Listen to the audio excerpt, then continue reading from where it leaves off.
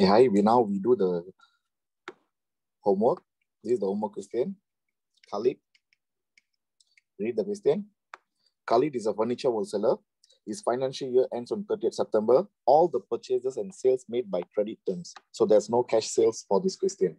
Khalid does not maintain a full set accounting record, but was able to provide the following information. So on the 1st October 2017, so this is my opening balance BD. During the year, all these transactions take place. And then on the 30th September 2018, this is my balance CD. Then after the warehouse was closed on the 30th September, a fire broke out and a quantity of the inventory destroyed. So there are a amount of the inventory destroyed, but how much we don't know. It's okay. The undamaged inventory was 1,500. So the not damaged one is 1,500. How much is destroyed or how much damaged, I don't know. Okay. Then the question say markup is 25%. Markup is 25%. Okay, now the question asked me to calculate sales. So on this question, the question already tell you we have only credit sales. So based on the information given here, how to calculate sales, especially the credit sale, how to calculate the credit sales? Yes, I can see trade receivable. If you can see the trade receivable, you will prepare the trade receivable control account. We need to prepare trade receivable control account to calculate how much the credit sales, Okay, first one, I can see the balance BD. I highlight all the information that related to trade receivable. So first I have balance BD. After that, amount received from trade receivable. Discount allowed also related to trade receivable. Bad debt is irrecoverable debt. It's also related to your trade receivable. And the balance CD, trade receivable. So all the one that I highlight in the blue color will go to the trade receivable control account to calculate how much is your credit sales. So first, before we continue, trade receivable control account is my asset. Asset balance BD, and then the amount increase, balance BD, and also if the trade receivable increase will be in a debit side. And balance CD, if the trade receivable decrease, also will be in a credit side. Okay, now we will put the balance BD. So this is my balance BD 4620. I go here, right? 4620. Balance BD. The date will be 2017, October 1. Balance BD will be the first day. Other than balance BD will be last day. So I write here the last day is 2018, September 30, 2018, September 30. Can you go check the question? Do you have any other information? Yes, I have check receipt from trade receivable. If I receive from trade receivable, how much the trade receivable will be decreased? If decreased, it will be in a credit side. So I go in a credit side, 47970, right here bank, because that's your check. Next one is discount allowed. If we allow discount to the trade receivable, the trade receivable amount will reduce also. So it will be in a credit side. 1230, right here, discount allowed. Next one, we have bad debt. Bad debt also, the guy died already. So the guy's account will be reduced. We will minus the guy's account because the guy ran away or the guy died already. So it is your irrecoverable debt, right in a credit side, right here, irrecoverable debts. Apart from that, do you have anything related to receivable? Yes, the closing balance. The closing balance will be in a balance CD, will be in a credit side also. 3305, right here, balance CD. I'm done with all my trade receivable information. Now I will balance up the trade receivable account to calculate how much is my credit sales. So I feel the credit side is bigger. So I total up the credit side, 47970 plus 1230 plus 115 plus 3305. I get 52620. 52620 minus 4620, I get 48,000. So my credit sales will be 48,000. And don't forget, don't stop here. If you got balance CD, you must transfer to balance BD. The date will be 2018, October 1. And we write a full amount, full total trade receivable account. Or you can write trade receivable control account, both are same. So now I already calculated my credit sales. Next one, the question asked me to do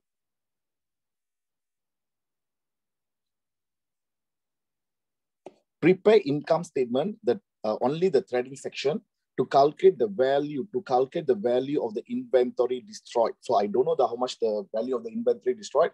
So we will calculate that. So I'll start with sales. How much is your sales or revenue? Sales or revenue? How much is sales or revenue? Yes, we calculated here.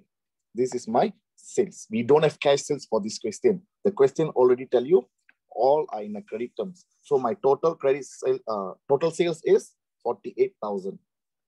So right here, 48,000.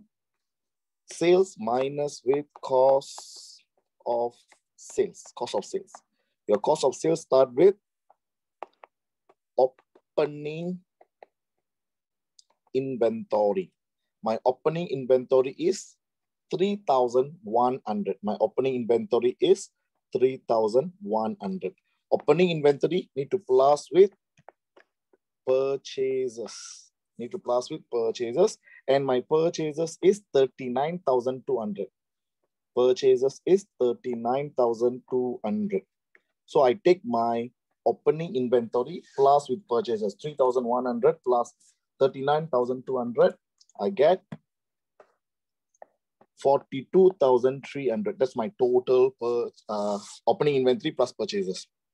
And this answer need to minus with closing inventory. Okay, closing inventory. We have two closing inventory actually. Minus closing inventory. We have two closing inventory. One is the undamaged one. How much the undamaged? Undamaged is 1,500. Undamaged is 1,500. And the question asked me to calculate the destroyed one. So how much the destroyed?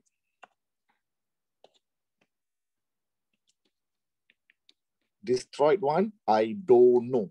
If you don't know, just leave it empty first. Just leave it empty. I label this as a X. Then we will take the undamaged and damaged total. We will write here. I don't know also. Leave it empty. Okay. After that, you take this answer, this 42,300 minus with Y, which is you don't know how much the total closing inventory. We will get cost of sales. I don't know the cost of sales also.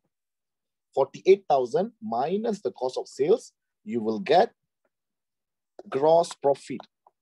But I don't know the gross profit also. Let it be A.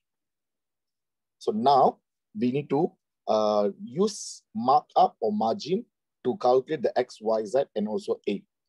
So I go check in my question here. Yes, the question given me markup 25%. Mark up. If it's marked up means your gross profit will be 25%. Your gross profit will be 25%. Is it 25? Yes, 25%. And mark up. Your sales will be up. Then sales will be under 25%. If your sales is under 25% and your cost of goods sold or cost of sales will be 100%. Okay, now we will solve the problem. I know the amount of the sales, 48,000. The percentage of the sales is under 25. The cost of sales percentage is 100%. I don't know the amount. So can we calculate the amount? Yes. How to calculate? 48,000 divide with 125. I will get how much is 1%. The 1% times with 100 because your cost of sales is 100%. 48,000 divide 125 times 100. I get 38,000. 400. That's my cost of sales. So now you take the 42,300 minus with Y, you will get 38,400. So how to calculate Y? You take 42,300 minus 38,400. You will get 39,000. So my closing inventory will be, 3,900. Your closing inventory will be 3,900. Okay. Then how you get the 3,900? 1,500 plus the X, we get 3,900. So now 3,900 minus 1,500, I will get how much is the inventory destroyed. My inventory destroyed is 2,400. And then the last one, don't forget to calculate the A, the gross profit. The gross profit is very easy. 48,000 minus 38,400, you will get 9,600. That's your gross profit. This is how we prepare the income statement to calculate the closing inventory that is destroyed.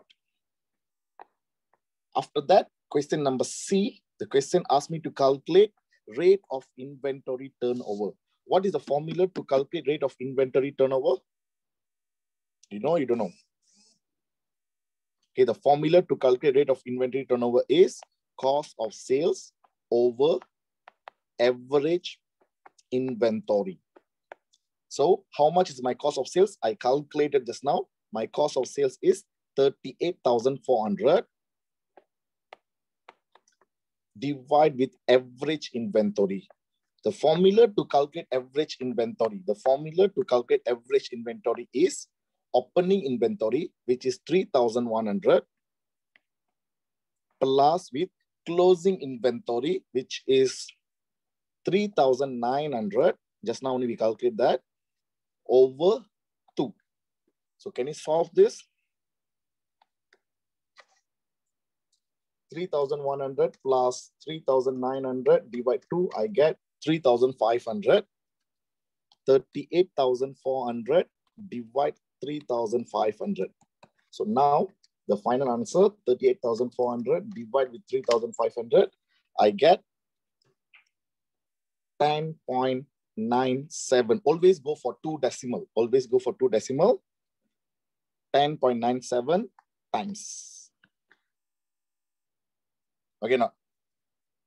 Okay, so the last question, the state what the measure by the rate of inventory turnover. Okay, what is rate of inventory turnover? In 1 year, how many times you replace your inventory? You buy and you sell the inventory, how many times? Okay, so how to put in the word? The answer is, it's the number of times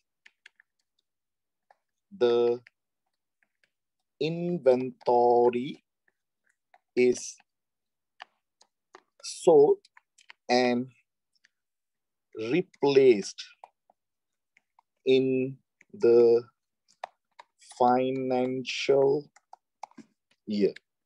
Okay, in 1 year, how many times they sell and then they buy the new inventory. Okay, for example, this company, they buy around almost 11 times. No? 10.97 is almost 11 times. Okay, that's it, this question. Please try yourself and check your answer here. Please love accounts. Accounts will love you back. Bye.